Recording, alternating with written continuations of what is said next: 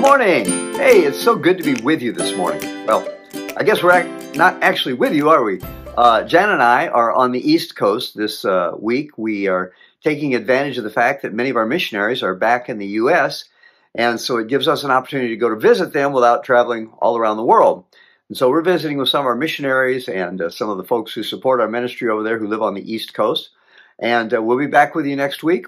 And since we're really early in this series that we're doing on the chosen 12, the disciples, we thought maybe it's a little early for us to take a break from it. So Jana came up with the idea, and several others seconded the motion, that we would just try recording it. So I got to tell you, this ought to really be an amazing message, because this is like the 5th time that I've given it. Every time something goes wrong. So we'll see if we can get it right this time and do the best we can with it. But we are in a series called The Chosen 12. And we're talking about the 12 disciples. And last week we talked about Peter, which of course Peter would be the first one you'd talk about, wouldn't it? I mean, he was always the first one to speak up, the first one to take action. He was always listed first in the list of the apostles, and the Peter was he was a guy that you couldn't forget, right? And so we talked about him. And I love Peter. I love the fact that he was a do-it guy. I love the fact that he oftentimes stuck his foot in his mouth. I think many of us can relate to that, can't we? And he was rebuked by Jesus, but he was also praised by Jesus and rewarded by the Lord many times. And so we learned some things from Peter's life, and we learned some things that needed to change in Peter's life. We saw from the original fisherman to the fishers of men, we saw 5 things that needed to change in his life and how we need to develop those character traits in our life as well. So this week, we're going to look at Peter's brother, Andrew. Now, Andrew grew up in Capernaum with Peter. In fact, he lived with Peter and Peter's wife, Peter's wife, and Peter's mother-in-law all lived in the house with Andrew. And then Andrew, you can just see this guy who grew up in the shadow of his big boisterous brother. You know, Andrew was more of a quiet guy. He was not weak by any means. In fact, his very name means manly or brave, and we're going to see that he really was very brave. But he was always under the shadow of his big boisterous, in your face, limelight, spotlight brother. And Peter and Andrew fished with 2 other brothers, James and John. Well, those guys, Jesus gave the name Sons of Thunder. So you think about Andrew here. He's got in the shadow of Peter, his big in-your-face brother, and then his 2 partners are the Sons of Thunder. And Andrew was kind of a quiet guy. And yet he was, as I said, he was not shy. He just was not in your face. And you've probably seen that when one brother is so over the top, or one family member's that way, the other siblings sometimes just have to tone down and be quite out of the limelight. But we're going to see some things about Andrew. I just really love Andrew because in Scripture he's only mentioned 3 times doing something. Now, obviously, he's mentioned in the lists of the apostles, but only 3 times are we seen doing something, and every one of those times he's bringing someone to Jesus. And we know that Peter brought people to Jesus. We think of the day of Pentecost, 3,000 people. Peter gets up, he preaches, gives an invitation, I guess, and 3,000 people are added to the church. And so both Peter and Andrew brought people to Jesus. But Andrew's was not in so limelight, spotlight, boisterous, in-your-face kind of a way. But we're going to see how important what Andrew did do, even though it wasn't so in your face, it didn't receive quite the spotlight that what Peter did received. And so we're going to look, if you're opening your Bibles to John chapter 1, we're going to look at all 3 instances where we see that Andrew did something, and they're all right there in the book of John. So that's what we'll start off with. And we're going to start with John chapter 1. If you grab your Bible, I'm going to be reading from the New International Version. I'll be reading John chapter 1, and we'll begin reading in verse 35. So are you with me yet? Here we go, John 1:35. The next day, John was there again with 2 of his disciples. Now, this is John the Baptist. and he's there with two of his disciples, and we find out later that one of those is Andrew. Now, the other one we don't know for sure, but most likely was John, because we know that of the two brothers, James and John, John started off as a disciple of John the Baptist. And between the brothers Peter and Andrew, Andrew started off as a disciple of John the Baptist. And so we have John and Andrew are with John the Baptist. So the next day, there was again, John was there with two of his disciples. When he saw Jesus pass by, he said, "Look, the Lamb of God." Now, when the two disciples heard him say this, they followed Jesus. Now, that was a pretty wise choice to make, because John himself had said, "I'm not the one. I'm coming talking about the one." And so when he pointed out the one that was coming, his disciples, and he encouraged them, in fact, to follow Jesus. And so they did follow Jesus. Then turning around, Jesus saw them following, and he asked, "What do you want?" They said, "Rabbi," which means teacher, "where are you staying?" Verse 39, "Come," he replied, "and you will see." So they went, and they saw where he was staying, and they spent that day with him. It was about the 10th hour. Now, verse 40, Andrew, Simon Peter's brother, there he is in the shadow of Simon Peter. Andrew, Simon Peter's brother, was one of the two who heard what John had said and who had followed Jesus. The first thing Andrew did was to find his brother Simon and tell him, "We have found the Messiah," that is the Christ. So I love the fact that he goes immediately to tell his brother, "We found the Messiah." But he doesn't stop with just telling him. Look at what it says in verse 42. Then he brought Simon to Jesus, who looked at him and said, "You are Simon, son of John. You will be called Cephas," which, when translated, is Peter. So Andrew goes and takes his brother Peter and introduces him to Jesus. Actually brings him to the Lord. And we know the results of that are just multiplied. The amazing impact that his simple step of introducing his brother to Jesus had on the world. It reminds me of another well-known preacher. You've probably heard of Edward Kimball.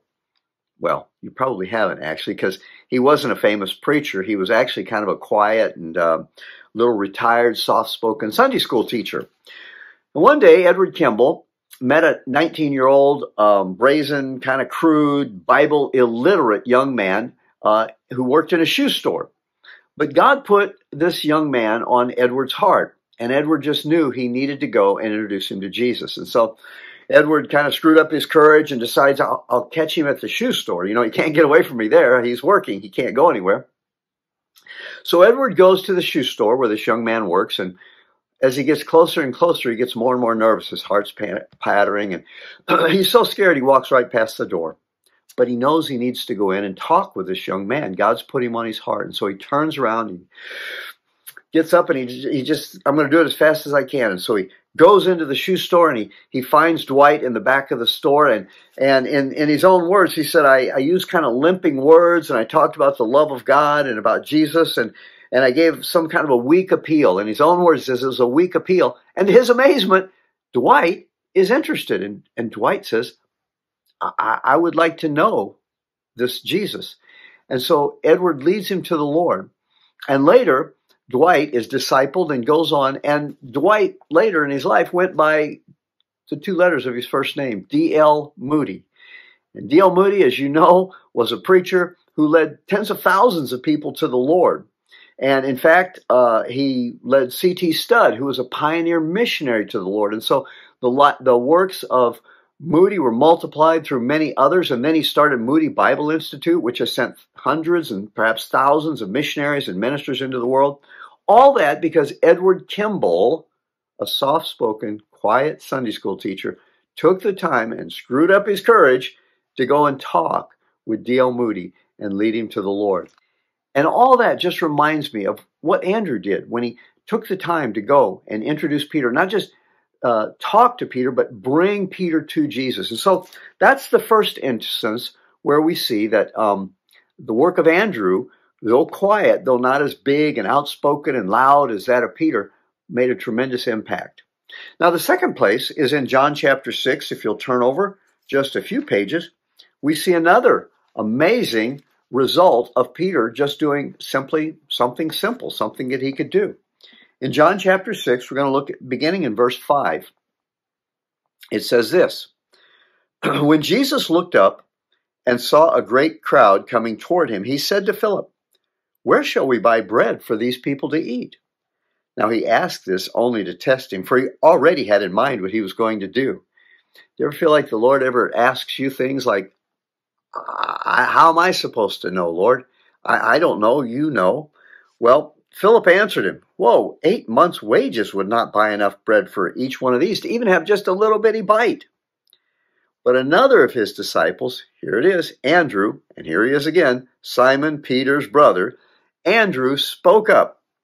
And he said, well, here's a boy with 5 small barley loaves and 2 small fish, but how far will that go among so many? Well, then we know what happened from there. 5,000 men and who knows how many women and children were fed. What I love about this is when Andrew brought the loaves and fish, Andrew looked and he said he didn't have anything, but he saw a little boy who had 5 loaves and 2 fish. But he knew that wasn't going to be enough, and it would have been very easy to just say, well, that's not enough. We're not even going to bother with that. But instead, he took what he had. Well, actually, he didn't even have it. He borrowed it from the little boy. He took the little boy's lunch. He said, here's 5 loaves, 2 fish, and he gave it to Jesus. And then from there, Jesus did the amazing. Jesus did the miracle. And I think about us. How many times do we see a need and we realize, I don't have the resources to meet that need? And so consequently, we maybe just sort of close our eyes or turn the other way, or we just ignore it and do nothing instead of doing what we can do. And that's what Andrew did. He did what he could do, but he brought it and he handed it to Jesus. And then Jesus did the amazing out of that. And what a lesson for us. When we see a need, we may not be able to meet that need. We may not have the full resources to meet that need. But instead of turning away, do what we can do and then trust the Lord to do the amazing and to do a miracle from there. And that's exactly what Andrew did here. And so 5,000 people, or more than 5,000 people were fed. The name of Jesus was glorified. God was glorified. All because Andrew was willing to take the little bit that he had and give it to the Lord. You know, I've used this example before. It's like in math or in algebra. If you have an equation and you have like 5 times 2, you know what that's going to equal? 10. But if you have 5 times x, there's no way of knowing what that's going to equal because you don't know what x is. God is like that X factor in our lives. I may have 5 loaves. I may only have 2 loaves or 2 fish.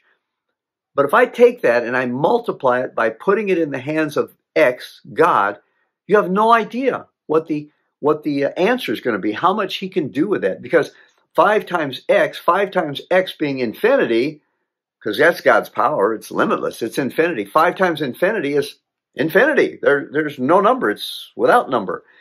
So when we give what we have to God, though it might not be enough in ourselves and our own strength, when we give it to the Lord, there's no telling what he's going to do. We're just the ordinary people, like all these apostles were. We're the ordinary. We give it to an extraordinary God, and then he does extraordinary, immeasurable things with it. So that's the other illustration I love here about what Andrew did. He just took what was available, gave it to the Lord, and saw God multiply it and do outstanding, amazing things. Now I have one more illustration in the scripture of Andrew bringing some people to Jesus, and turn over to John chapter 12. In John chapter 12, we read sort of a weird story. Some people want to be introduced to Jesus, and they go and well, we'll read what happens here. But what's weird is Jesus' response. It's one of those kind of weird responses like, hello, Jesus, did you even hear the question? And that's kind of what happens here. Let's read in John chapter 12, beginning in verse 20. Now there were some Greeks among those who went up to worship at the feast. They came to Philip, who was from Bethsaida in Galilee, with a request. Now, why they came to Philip? Philip is a Greek name, as is Andrew. Andrew's a Greek name. So maybe they came to Philip because they could tell he was Greek, or who knows what. Maybe he was just on the edge of the crowd. But they came to Philip, who was from Bethsaida in Galilee, with a request. Sir, they said, we would like to see Jesus. And rather than just taking them to Jesus, Philip went to tell Andrew. And then Andrew and Philip, they went in turn to tell Jesus. Now, here's the scenario. Andrew and Philip bring these Greeks, these men. They say, Jesus, there are some men here who want to speak to you. And look at Jesus' reply. You'd think he would say, well, yeah, okay, I got some time right now. Or wait till all the other people leave. Or, hey, could I see them tomorrow at 2 o'clock? You'd think he would have given some response. But what he says is kind of mind-boggling. Okay, Jesus, Andrew and Philip come. There are these people here who want to see you. These Greeks want to see you. These Greeks want to see you. And Jesus replied, verse 23, the hour has come for the Son of Man to be glorified. I tell you the truth, unless a kernel of wheat falls to the ground and dies, it remains only a single seed. But if it dies, it produces many seeds. The man who loves his life will lose it. And so these Greeks come, and Jesus begins talking about his death, about his work being multiplied. If he would die, that it'll be multiplied. And he goes on to talk about losing your life. And he says, my heart is troubled, verse 27. What shall I say? Father, save me from this hour? No, it's for this very reason I came to this hour. And so he says, Father, glorify your name. And then a voice comes from heaven. I have glorified it, and I will glorify it. And the crowd that was there, they heard this sound. Some of them said it was thunder, but others said an angel had spoken to him. All of this happened, and these Greeks are there. They just wanted to talk to Jesus, and he goes into this long thing about him dying. Jesus then said, that voice was for your benefit, not mine. Now is the time for judgment on this world. Now the prince of this world will be driven out. And then he says something which I think is the key to why these Greeks coming caused him to launch into this little message here. Yeah, John 12:32. But when I am lifted up from the earth, will draw all men to myself. And so these Greeks, these Gentiles had come, and they may have been converts to Judaism, but they were still Gentile by birth. And he's reminded, this is like he didn't have an alarm clock to go off. He didn't have a thing on his phone to go off and remind him. But he knew that his purpose in coming was not just to bring salvation to the Jewish nation, but to reach all nations. And so now all of a sudden, he said, when I'm lifted up, I will draw all men to me. But he's seeing now that the Greeks, this group of Greeks, are already being drawn to him. And so he realizes that his time is near. And that's why these Greeks coming triggers something within him, knowing that it is time for him to now come to be lifted up and draw all men, because that is already beginning to take effect. All nations are beginning to be drawn to him and to his message. And all of that happened because Andrew was willing to bring these Greeks and present them to Jesus. It produced a voice from heaven. It produced some sort of a signal in Jesus that the time had now come. I just think that's amazing. In fact, the other thing is, as I mentioned before, I believe that Andrew is credited with being the first follower of Jesus. We know that, again, the two brothers, James and John, John became a follower of John the Baptist. Peter and Andrew became a follower of John the Baptist. And he's the first follower then of Jesus because he leaves John to follow Jesus. But he also is like the first missionary, because we see in those three accounts of him bringing people to the Lord, he fulfilled the Great Commission before it had really even been given. That Great Commission, go into all the world and preach the gospel to Jerusalem. Well, obviously it wasn't talking about just the city of Jerusalem, but it was saying your own family, your own, those close to you, your own city, Jerusalem, and then Judea, the surrounding area, and then Samaria and the uttermost parts of the earth. And so the first person he brought to Jesus was his own brother, Peter. And so Andrew went to his Jerusalem. And then the second one, they were outside of Jerusalem when this miracle took place, and he brought the little boy, Judea, the surrounding area. And now to the uttermost parts of the earth, he brings these Greeks. And take note again that these men were from Greece. These men, perhaps women too, were from Greece, because we're going to see how that impacts something later in Andrew's life. But he's fulfilled the Great Commission. So not only is he the first Christian, you could say the first follower of Jesus, but he's also the first Christian missionary, the one who has fulfilled the Great Commission by going into all the world. Now, if you're a vexillologist or into vexillology, which, as everybody knows, that's the study of a love for flags, Well, no, I didn't know that either. I had to look it up. I figured there had to be a word for people who love to study flags, and sure enough, there is, a vexillologist. And so if you're a vexillologist, you're going to recognize this flag that you're going to see right now on your screen as being the national flag of Scotland.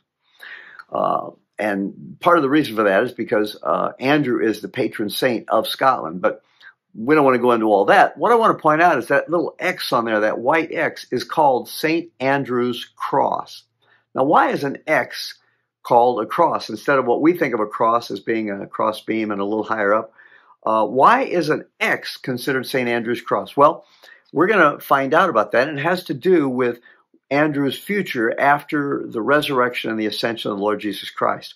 And we're going to talk about how Andrew died. And I know when I was a young believer and I would hear people talk about the saints and how this one died or that, I go, where do they get this information? It's not in the Bible. And sure enough, in the Bible, the only apostles that we know how they died was, of course, Judas, who he hung himself and the rope apparently broke and he fell down then and spilled his guts, fell on some craggy rocks apparently, and horrible, horrible death. But we know how Judas died. And then we know how James, the brother of John, Peter, James, and John, we know how James died. Both Judas and James, their death is recorded in the book of Acts.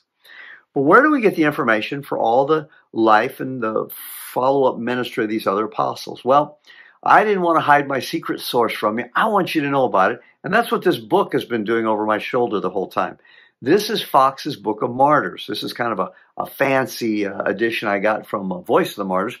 But Fox was a Protestant historian, and in the 1600s, he wrote down the histories of these martyrs. And it produced Fox's Book of Martyrs, which was released in 1653. And the wonderful thing about it being such an old book is you can get copies of it cheap. I'm sure there's even free available copies on the web. But I used to go to Christian book distributors, or I'm sure you can get them on Amazon too, and buy just little dollar paperbacks so that I could hand them out to people, because this is such an amazing, inspiring book. Now, one person I gave the book to, they said, oh boy, that book is depressing. All these people dying. I thought, depressing?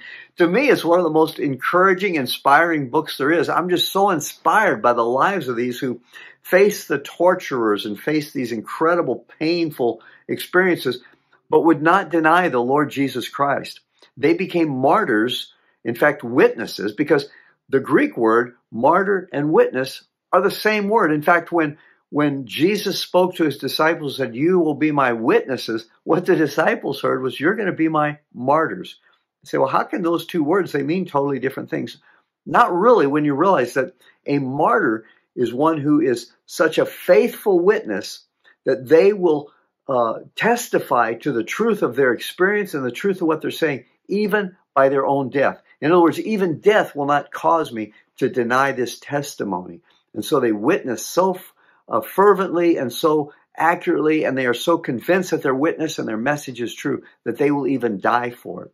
And so this is a story of the martyrs, and it starts with Stephen, the first Christian martyr, then goes to James, and then it talks about the life of the other apostles and what, according to church tradition and church history, what they did and how they were martyred.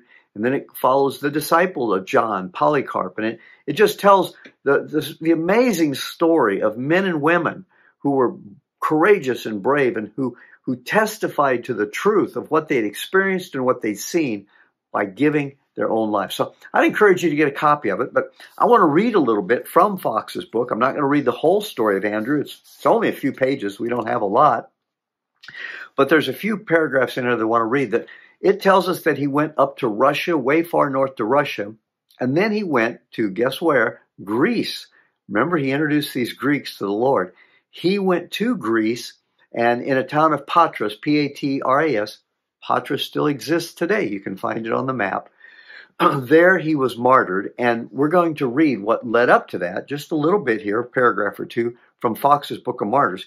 It says that among the converts was a woman named Maximilla, and she was the wife of a high Roman official. And this Roman official was so angry at his wife's conversion that he threatened to crucify Andrew. And Andrew's response was this. He said, hey, if I had feared death on a cross, I would have never preached the majesty or the gloriousness of the Lord Jesus Christ. In other words, when I started preaching this message, I knew it might lead me to the cross. Well, he was arrested. He was tried. They threatened him. That didn't dissuade him. They scourged him. They beat him just like Jesus. So you can imagine, this is an older man and he's weakened now and he's bleeding. And then they tortured him. We don't know what tortures he suffered, but you can count on the fact that it was horrible.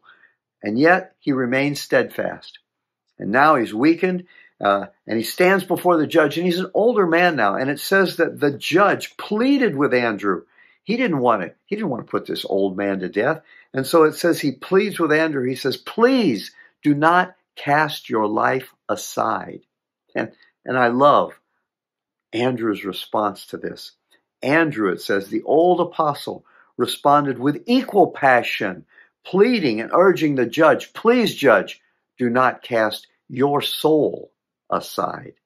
Man, don't you love that? That's why I love this book. It's an amazing book. I'd encourage you to get it and read through it. Unwilling to recant his faith in Christ, Andrew was tied to a cross, but not a cross like we think of a cross. He was tied to an X cross and left there to die. They wanted his death to be slow and painful, so they tied him there, and instead of nailing him to it. And that is why the X is called St. Andrew's cross.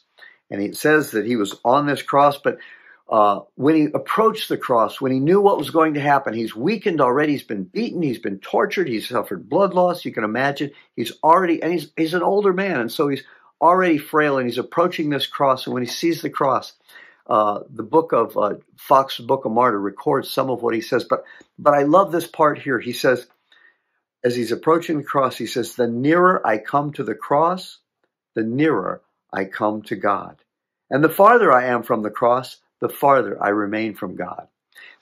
And he's not talking about literally being nailed to a cross, but I believe what he's talking about here, to understand it, we need to go to what Paul said about, I am crucified with Christ. Nevertheless, I live, yet not I, but Christ lives in me.